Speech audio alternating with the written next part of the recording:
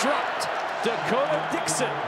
The big moments don't scare him. The big moments don't faze him. Broken up! It's broken up! The struggles that D'Cota's went through, it really puts things into perspective for him.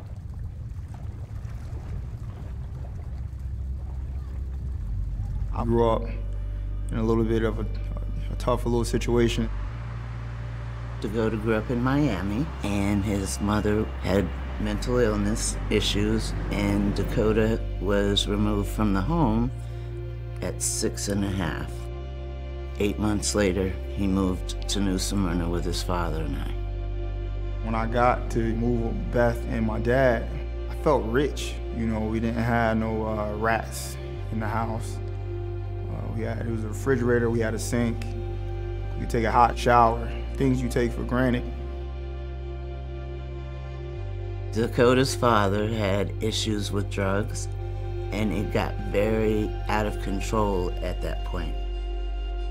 When my dad went to rehab, I was in like 5th grade. I knew that I needed to leave, and that D'Cota said, well, I'm going with you, and his brother said, me too. Blood didn't really make a difference. Beth, you know, she's just always been there. She's always been there. That's why I call her my guardian angel. She always been there. Even now, she always been there.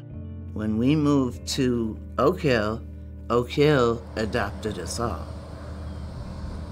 I've known D'Cota's family my entire life. I knew his dad. We're from the same hometown. Probably not 1,500 people live there. Just one of those places where when you drive by somebody, you wave. When you walk by, you speak. Just a very close-knit community. Well, when D'Cota first got here, he wasn't very trusting. He wouldn't say a lot. He was very much introverted in himself. You really didn't know a whole lot about him except the fact that he played with an aggression that most kids his age don't play with. It was different, it was much smaller, but didn't make a difference to me. I was happy, I was around good people, I was around family.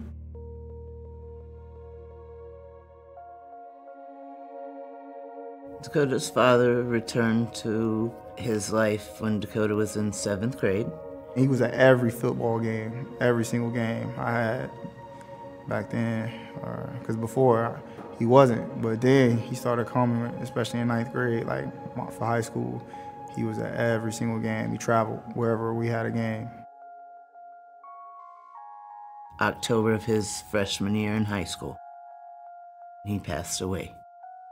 It was a really, really tough time for D'Cota. I feel like he got snatched, like just out of the blue. I was very mad, very angry, and thought about quitting football for a minute. I had an attitude of not caring about nothing.